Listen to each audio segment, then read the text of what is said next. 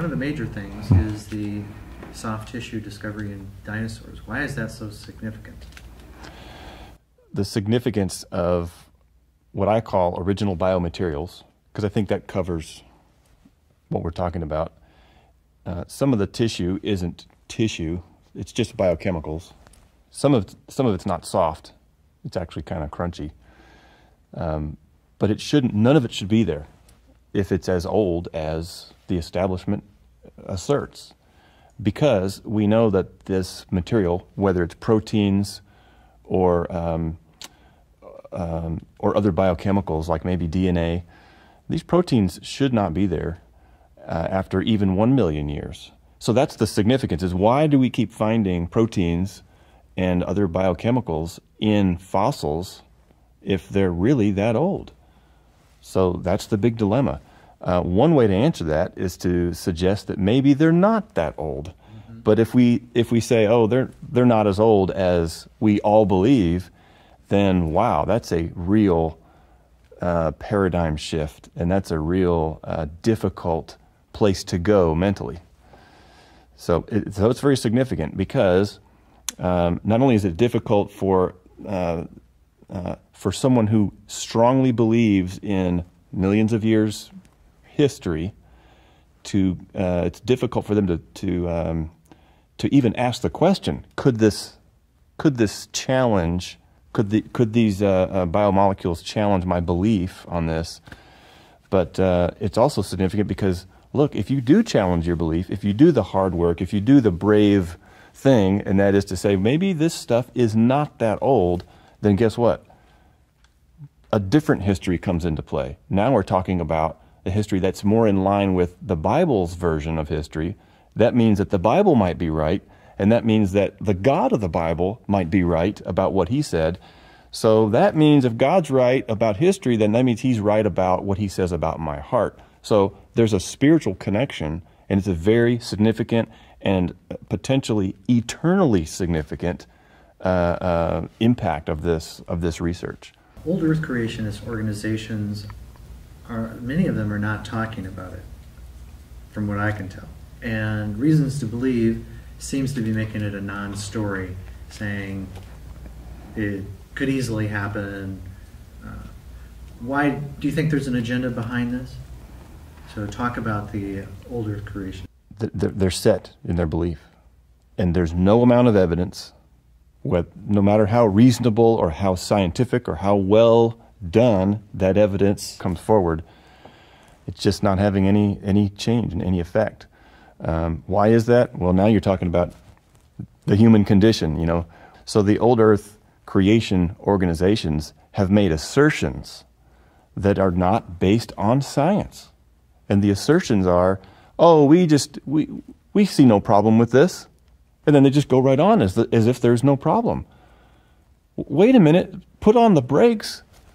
You can't just brush it aside and pretend like there's no problem.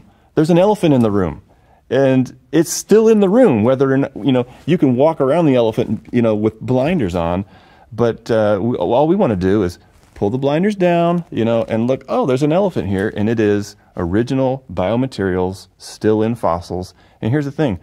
They say, well, we don't have a problem with, we expect this to happen. We expect these materials to still be here.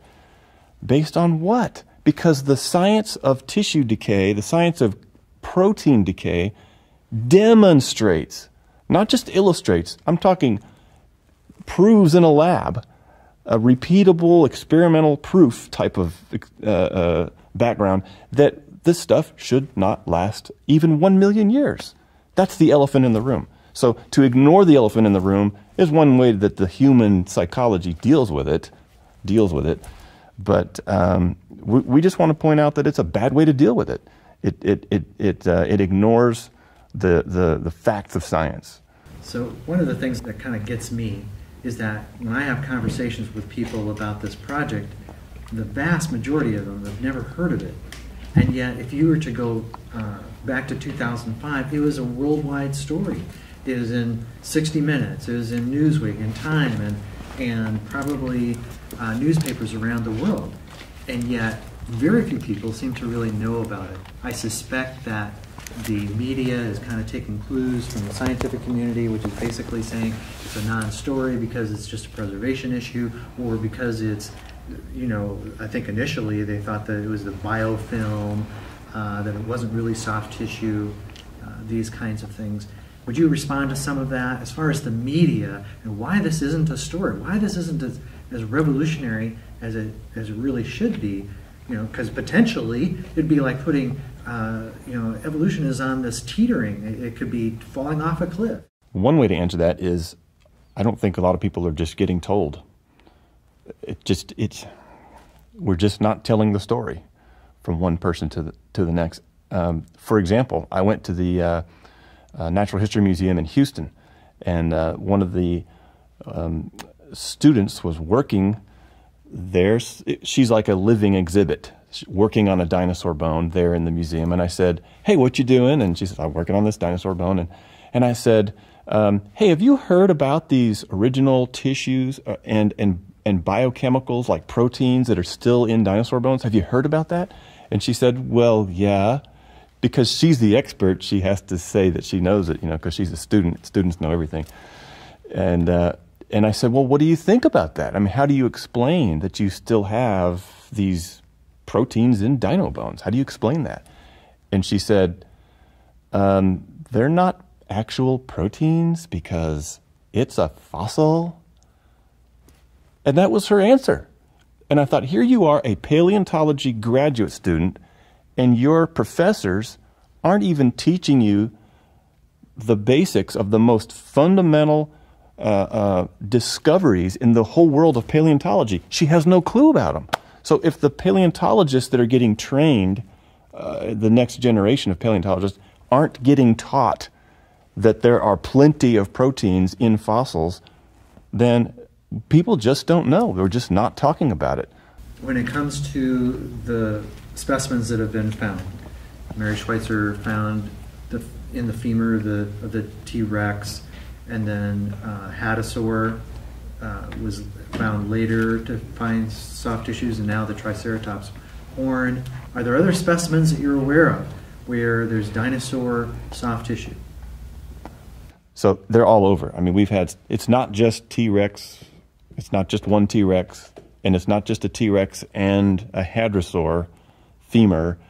We have Triceratops horn, so that's 3 dinosaurs. But long before then, there was a Tarbosaurus that in the 1970s, researchers were working on that, and they demonstrated proteins in this in the 70s. Not just that, there's just all kinds. Throughout the 80s, they even had some discoveries, and these are all published in the technical literature. Eggshell, dinosaur eggshell proteins. Proteins inside of a dinosaur sauropod embryo. Proteins in there. Proteins in a seismosaur from New Mexico. The list goes on. It's a long list. It's like 40. I've compiled 40, and I stopped because I got tired of compiling original biomaterials in all these fossils, and it's been being published for decades. It's real.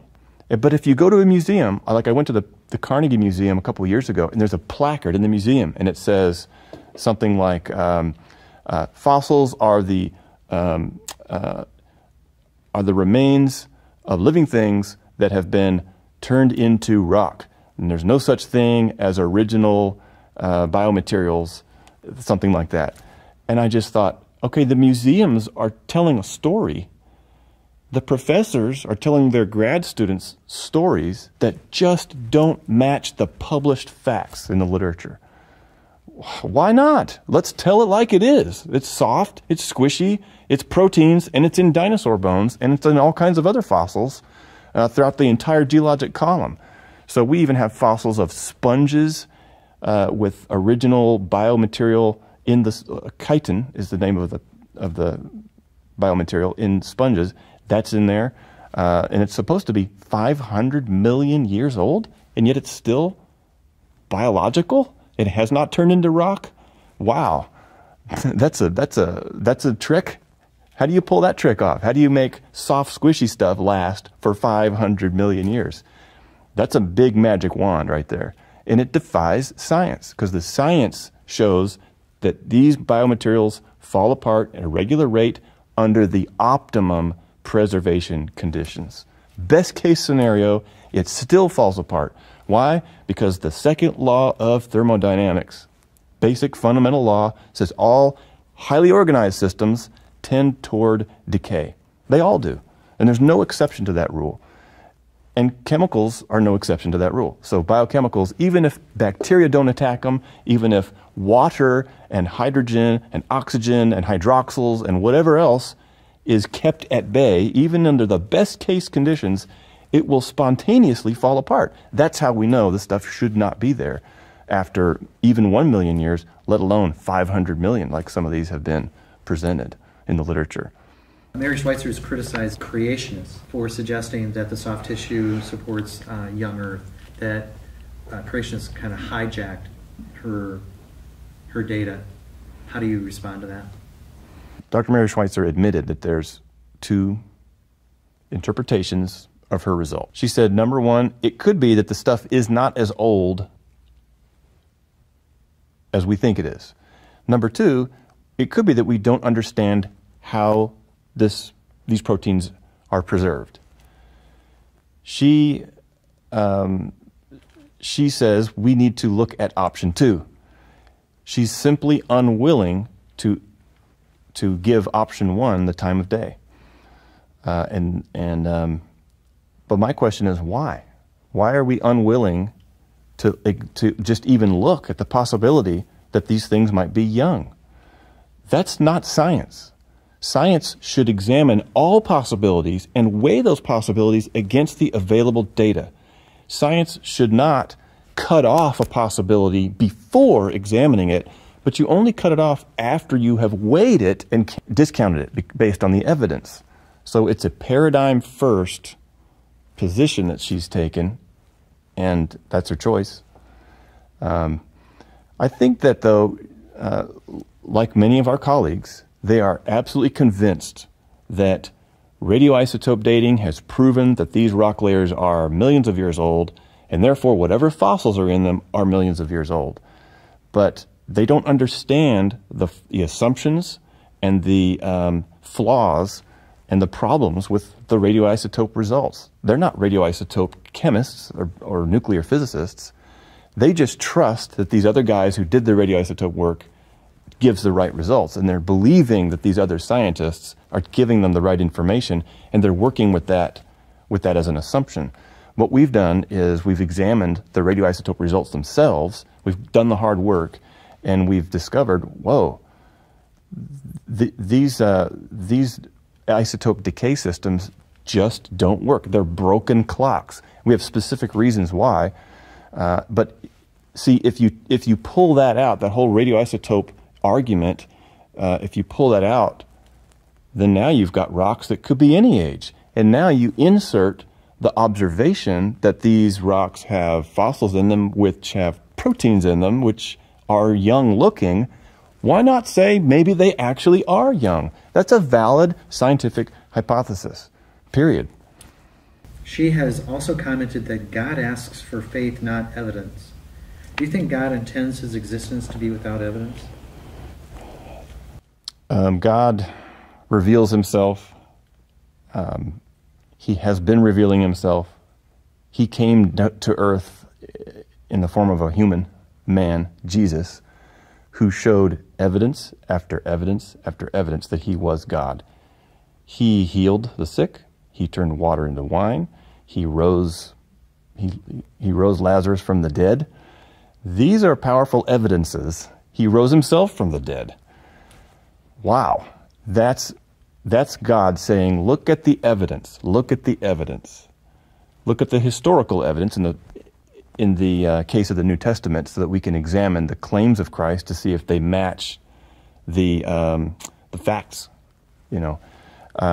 So God is all about doing whatever he can from whatever angle to demonstrate his existence, not just his existence, but his loving kindness, his characteristics, which are, like the Bible says, clearly seen from that which he has made.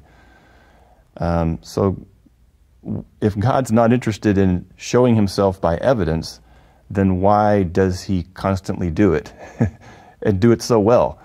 Because of the masterful design throughout the cosmos that we see. How do you get this place so well organized? How do I get this hand with the fingers that can do this? This just doesn't happen. God is giving us evidence right in front of our faces that shows us that he did this, he's here, he's real, and he wants to know us. He wants to get to know us. He wants us to get to know him forever. That's cool. Thank you, God.